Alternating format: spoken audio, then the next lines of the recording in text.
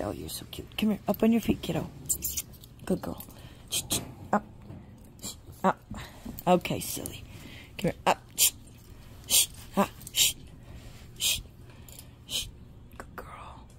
Somebody's teething. There you go. There she is.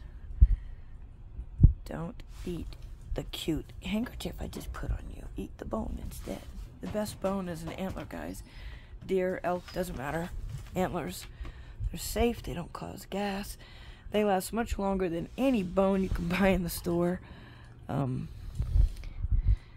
They also speak more humanity because antlers are shed. The animal doesn't have to die to give you the antler.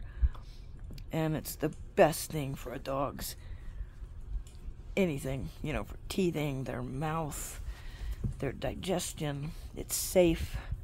Anyway, my big boy here, Hunter, has loaned this little one who got rescued the antler. I got him. I'll have to get more, I guess.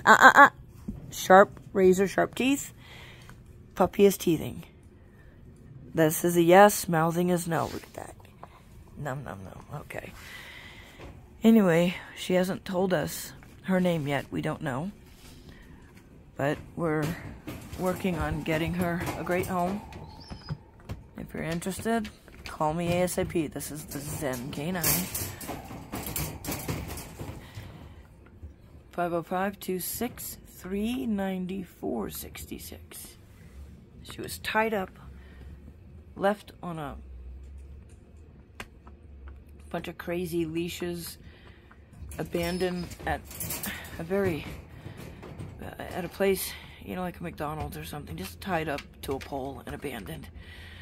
My roommate rescued her, but could not take her, can't handle her, and